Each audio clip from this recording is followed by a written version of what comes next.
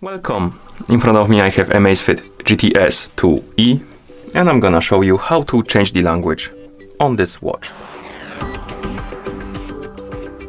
Before we start, if you want to change the language on this watch, your watch needs to be paired with a phone via the Zepp application.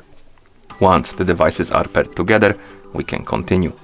And now we can open the Zepp application on the phone that is paired with our watch. Once you open the application, you should see the home page. Now tap on the profile icon and then select your Amazfit GTS 2E from the list of devices. Now you should see the device page for your GTS 2E. Scroll down through this page, find the option called Watch Settings and tap on it. And here you should see the option called System Language. Select it and this will open the list of languages. You can scroll through this list by swiping up and down on the screen.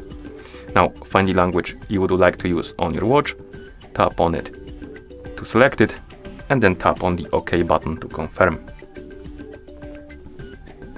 And after a couple of seconds, the language should be applied on your watch, as you can see.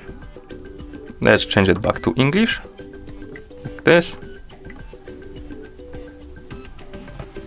And here we have it.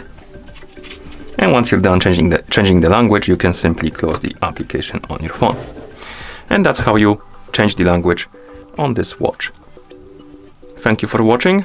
If you found this video helpful, please consider subscribing to our channel and leaving a like on the video.